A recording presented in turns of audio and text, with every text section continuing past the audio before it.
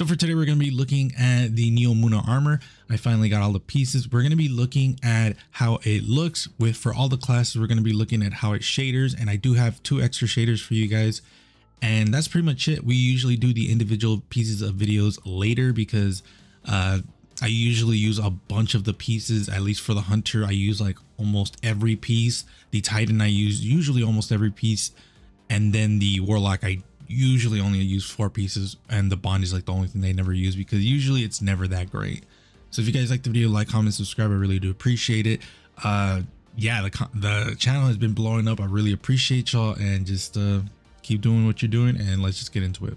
So to start off, we're gonna be looking at the hunter titan and then warlock. Hunter, I think, looks really cool. I like a lot of the pieces. I think the legs, chest piece, and even the arms to a certain extent are going to be super duper usable, and I think the helmet is by far the best piece. I can see myself using it in multiple sets. I think the one weakness of this set is probably going to be the cloak. Actually, I'm just not the biggest fan of it. I'm going to be real with you guys. Like, it looks cool. Does it look cool? For sure, it looks cool, but if I'm being quite honest, I think the cloak should have just been like the bandana part, like the long piece, just going all the way down. I think that would have been cool. Granted, that would have been connected to the helmet, but then at that point, you guys could have given us like an invisible cloak, so that way we can have the option of just not having a cloak at all. I think that would have been really cool. But yeah, overall, I think the hunter has a lot of pieces that people are going to be using for a long time.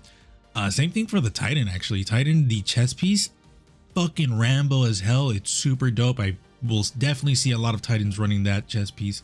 I think the boots are super dope as well. A little bulky, but that can be really good for certain pieces, or certain sets, I should say. The one thing I'm kind of disappointed with is probably going to be the arms. I don't like the arms. Granted, they look super cool. I just think what it is the right side, the shoulder pauldron, and some of the pieces on the arm just kind of like, I guess like a little bit like they probably could have designed it a little bit more different, because it just, I don't know, it just kind of like doesn't look good. I'm not asking for symmetry because quite frankly, I don't think that would have been great. You know what, it probably would have been super dope actually, but it's more so like maybe it's the fact that the pauldron and the shoulder piece are different like colors, and they're not only different colors, but they're also different like material as well. So that's probably like my shtick about it. The helmet, I think, is fine. I think a lot of people are going to be using this helmet. I personally don't really like it, but I can see why people would like this. It's cool. I just think it looks weird in certain sets. And then warlock, I think, has the best helmet in the game, like for sure. Like, they have the dopest helmet. It's super cool. I think their chest piece is super dope. Oh my god. So we have another piece that you can use if you want to go for like a militaristic or like just heavily outfitted warlock, because you could also use the one from Duality, the Hake chest piece. You can also use that or this one, so you can interchange a lot of the pieces from the Hake armor with this one, which is super dope. The arms, I think, some people might call it boring. I think they're really cool, especially if you want to go for like bounty hunter type look, because it's going to look really cool with that. I think the boots are also super usable. I'm definitely going to use this in some of my militaristic warlock looks. And then I think the bond is just kind of like disappointing, but to be fair, like I just expect that from warlocks. If I were to design that, I probably would not have put a USB cable on it. Like, I just think that's fucking weird. I probably would have just put like a bunch of grenades on the actual bond itself. I think that would have been super dope. Or because this is militaristic, you could put like a blast shield, or you could have just put the bandana, like an extra bandana there. Like, that's what kind of sucks about this set, because you guys could have put a bandana and like the cloth hanging. That would have been super dope. But yeah, that's pretty much it. I will not be going through too much explanation because I just went through all of it. I think a lot of the set looks really cool. As for how shaders, this is going to be a new format. We're going to be looking at the shaders like usual, but then at the end, I'll probably have the shaders going on with some music in the background so you guys don't fall asleep, and then end the video. So that way you guys can still see without me explaining, and you can just see the shader situation. So I like what I'm seeing. A lot of colors are looking super dope.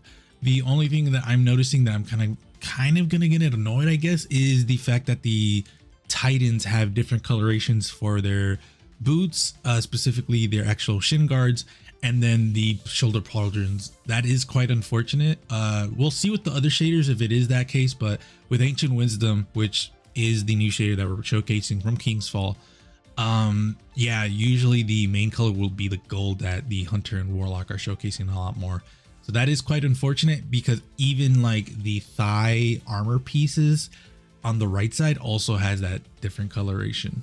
As for Echoed Anger, it is unfortunate that the off colors for the Titans are pretty in your face, but everyone else looking really good. I don't see a lot of I don't see a lot of blue armor for the Hunters, which is probably a good thing, because that means a lot of the main colors are just going to be the ones you expect, aside from the the throw blades, whatever they're called.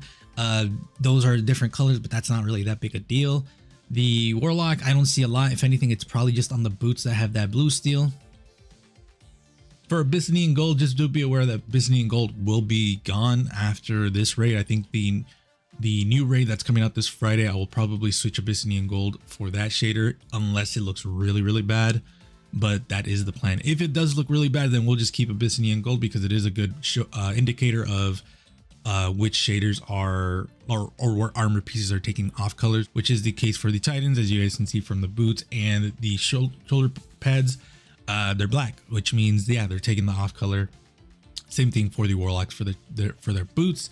Not only that, but I do think their shoulder pauldrons also take the off color, so just be aware of that. And then for the last shader, we're gonna be looking at Cryptic Insignia. This is like one of my favorite shaders in the game. I do want to get the flawless version, so that way I get the other one, because the other one is way better.